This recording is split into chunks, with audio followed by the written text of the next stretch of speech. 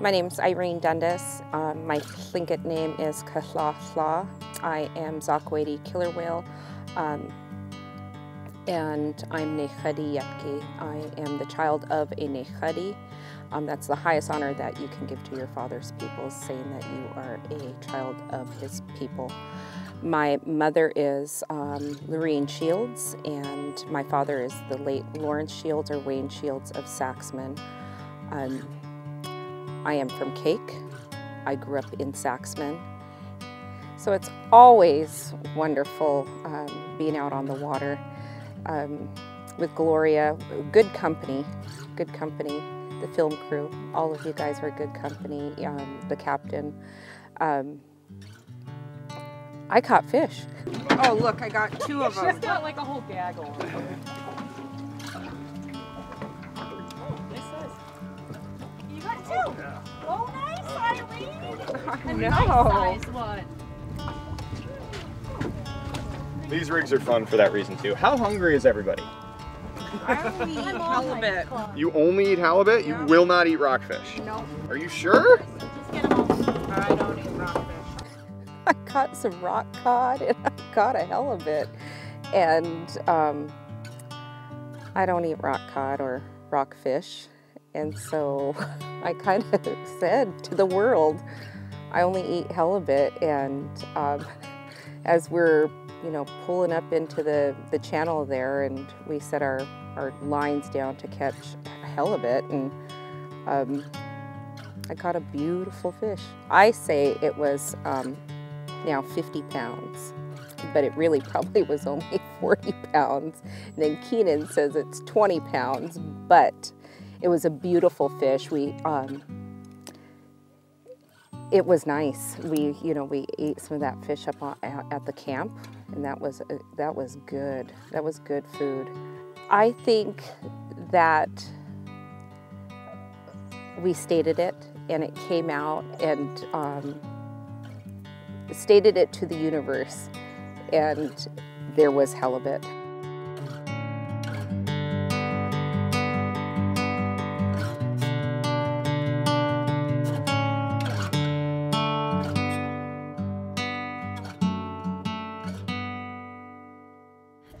It's just so nice to be out here in this space. I think I just, I appreciate the invitation by the Social Services Department.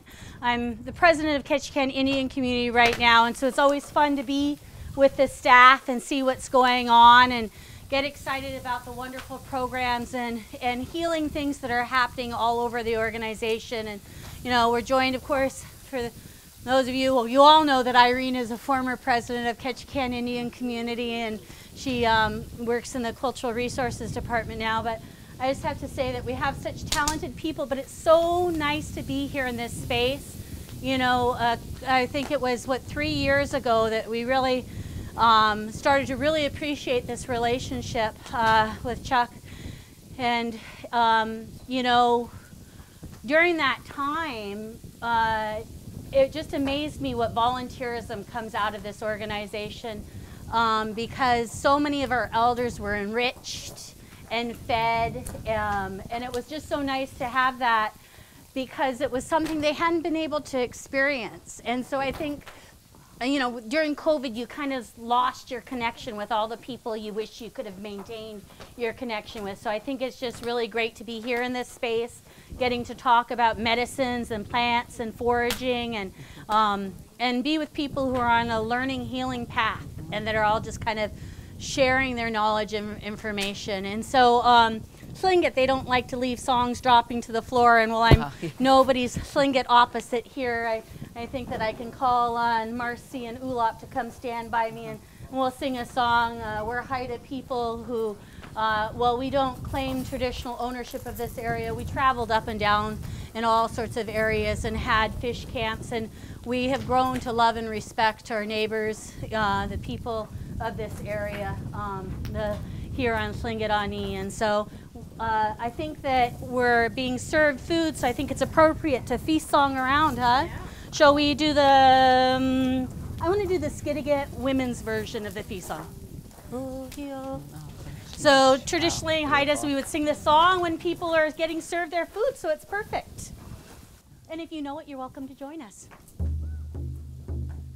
Oh, yeah, yeah, oh, yeah, yeah, oh, yeah, oh,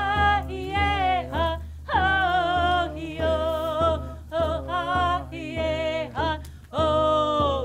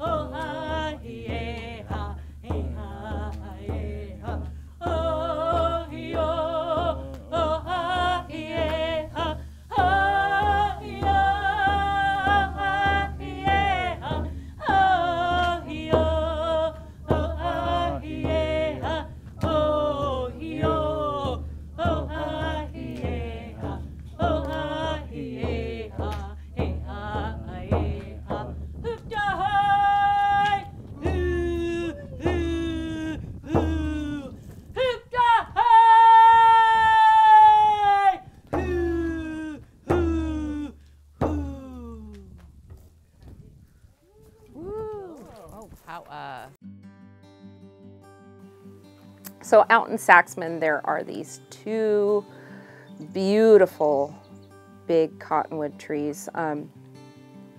They're both on the points. It almost is like they're the entry of Saxman, and then one probably maybe was at the exit of Saxman.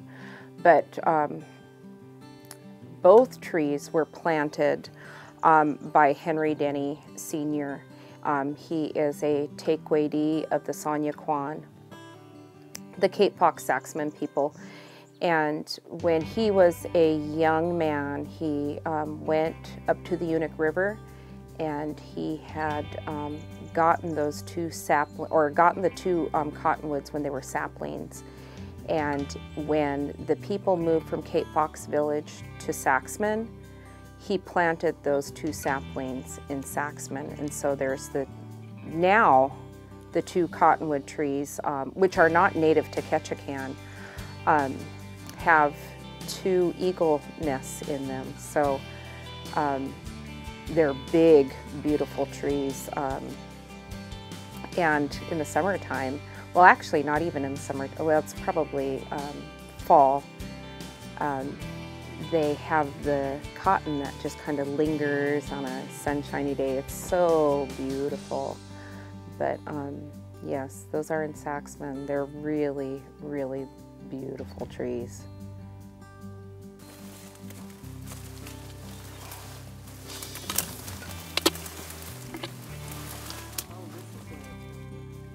Oh gosh, look at all these berries. I like freak out every time I see berries because there's so many of them this year. I think it's because of the weather, the sun. Because last year we went and picked, there wasn't any. But we don't pick just along the sides. We really get into the bushes and really, really pick. I get bruised up, I get hurt, scratches, bug bites. And I'm deathly afraid of moths. I'm not afraid of moths when I'm berry picking. I'm like, oh, look at that orange one. And then I'll be like, oh, here we go. I get excited about picking.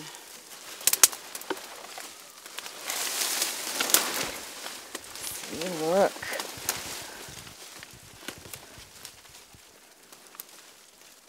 Look at that red one right there. Oh. I make get fruit cocktail and freeze it all, and then I don't freeze the fruit cocktail, the canned fruit cocktail, and then unthaw the berries in a bowl with the fruit cocktail on top of it, and then slice up bananas. And then usually with blueberries, that's also at a potlatch. that's like the main dessert. Everybody like waits for the salmonberry fruit cocktail blueberry mix. And they serve it in cups. And yeah, they're delicious. So anyways, our family is just berry pickers. We, since I was a little girl, we've picked berries. My grandmother always picked berries. I think our whole family always picked berries. I would go to Cake in the summertime, and then in winter I would live in Saxman, and my dad is from Saxman, so we have my mom and my parents had a house in Saxman, and then we'd go visit my grandma in Cake. And Cake is a really small village, probably 1,200 when I was a kid. I don't know how big it is now, but we've always went berry picking. We'd go off into a boat, go into probably about when we were seaweed picking too, or the end of seaweed season, we'd go berry picking. And it was just something we did. It wasn't, you know, this new thing that we're doing now. It was just something that was done. It was a part of our everyday life, that this is what we did during the summertime and during these months. Like, I know on July 7th or on July 8th, 9th, 10th, that we will be going out berry picking, because that's when the berries are the most ripe. So it's just something we do. My husband, my kids, well, my kids are away now, but my son was here, we'd all be berry picking. My husband and I enjoy berry picking, and we will pick and pick and pick. And a lot of the times we don't keep, I mean, this is the berries that we have here is for my son's, part of it's for his ceremony, and then we will gift some away. And then I probably will gift some to other ceremonies that they have throughout the winter, as part of my donation to the family. A couple weeks ago, we went out to go look for sea asparagus, and it was early, maybe, I don't know, maybe late April, early May, and we went out to look for sea asparagus, and we seen a pod of killer whales go by, and well, they were kind of off in the distance, and there was a little, it looked like a little baby killer whale, and then like maybe one that was, you know, a child or something, and then there was like a mother and maybe an aunt following it, or following the two. And then we slowed the boat down, and they were just passing by us. And, you know, it was really wonderful to see them. I mean, just to see just the small, you know, the little fin come up, and we're like, oh my goodness sakes. And we got real quiet, and then two bigger killer whales, like a male. So the little pod was going away from us. And then the bigger male, and it might have been like a teenager, like passed by us like 10 feet, was right in front of us. And it was like, you need to stay back. That's what I felt it was. And I was, I mean, I kind of got scared, because those are big animals. And my grandmother used to put tobacco in the water, and I was like, oh no, I forgot the tobacco. And usually I have like tobacco on hand when we go into the, you know, when we're out on the water, but I didn't have any tobacco that time. And so we just kind of crumpled up cookies and put them in the water, and then we carried on. So when we went out this last time, last week, and there was, the killer whales passed by, I remember to put the tobacco in the water, just to give thanks that that killer whales, because they're a big animal, they're, you know, one of the largest sea creatures in the ocean, and they hunt, and just to give thanks that they do not kill humans, and that they you know, that they're there, they're friendly. And so And the killer whale is also my clan. So this is the killer whale spray that's on my hand. It's tattooed on my hand, and so it's also to give thanks and honor the killer whale that is in the ocean and that they don't want to harm us in any way. So that was really neat too. I mean, they just kind of hung around throughout our trip, and it was beautiful. Just being out on the water with friends and family, and there is like a togetherness. We talk about things that we don't normally, maybe talk about in our day-to-day lives. It's more relaxed, and we're in a beautiful environment. Alaska's beautiful, Southeast Alaska's beautiful, but Ketchikan, I think, is really beautiful. And just being out together and sharing stories, or just even the experience of getting to know each other and to learn more about one another, even though you might see them every day, or I see Gloria all the time and I see Ulap, but just to, even the jokes or even the stories or what we're sharing in our day-to-day life, just to know about one another more, I think is great. And it's kind of peaceful. It's peaceful hearing the ocean, being out in the woods when we were gathering. That was nice. I mean, all the birds, and this time of year is beautiful.